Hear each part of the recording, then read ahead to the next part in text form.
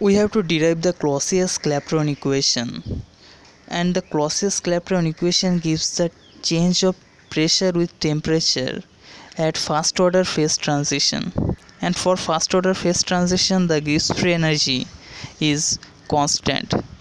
So the initial Gibbs free energy is Gi is equal to the final Gibbs free energy Gf, and from the thermodynamics relation we get, for this thermodynamics relation you can watch our another video whose links is given in the description of this video, and the thermodynamics relation is dg is equal to minus sdt plus vdp. So gi would equal to be dg equal to dgf. After derivating over it we get this.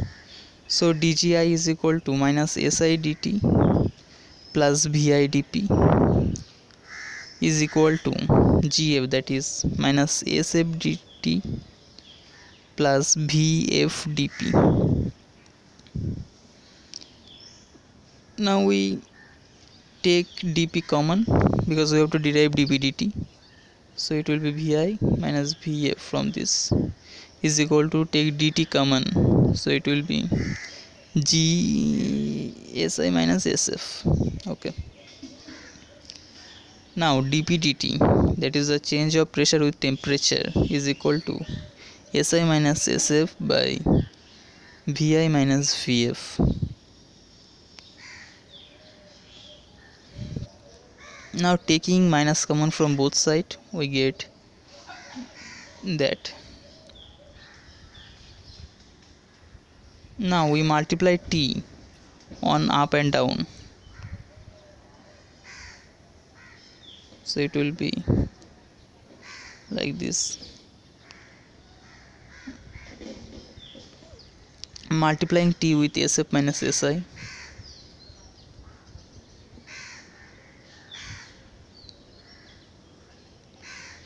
now this is equal to heat q final, and this is q initial heat by the remaining.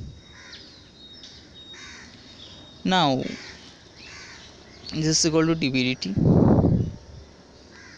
Now the change of heat, that is qf minus qi, in the first order phase transition is equal to the latent heat, because it's only the phase transition, so the change of temperature is latent heat, so it will be L.